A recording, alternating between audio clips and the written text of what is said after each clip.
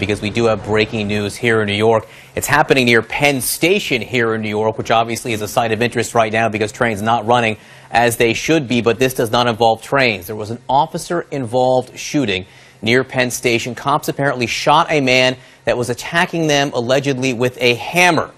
Susan Candiotti is here with the details. Susan, what do we know? Scary moments out there, and things are just now starting to calm down. But according to a law enforcement official, this man was outside just about 3 blocks north of Penn Station, waving this hammer around. Police are on the scene. They try to get control of the man. There's a struggle.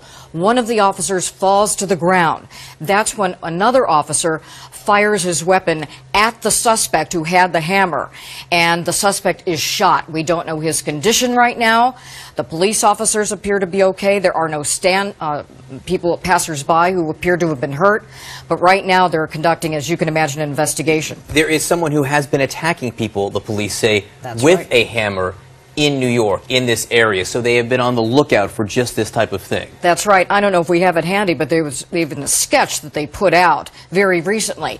This man, as recently as Monday, there's a report of a suspect wielding a hammer who attacked a woman who is sitting in a very popular park, Union Square, in that area, attacked with a hammer. So they had an idea of what this person looked like.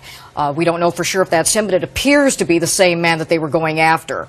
And now this man is in custody. We also understand that this entire attack was captured on NYPD surveillance video. So that will be interesting to see. And of course, when something like this happens, the police will be looking for other videos from businesses in the area to see what else might have been captured on camera.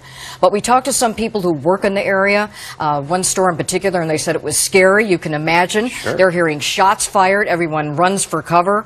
But now, as we understand it, there's a perimeter set up, and things have quieted down. If he, in fact, was attacking one police officer with a hammer and then the partner shot him, that would be within, presumably, their standard operating procedures. Susan Candiotti, thanks so much for being with us. We'll get some more details. We'll bring them to you as soon as we get them.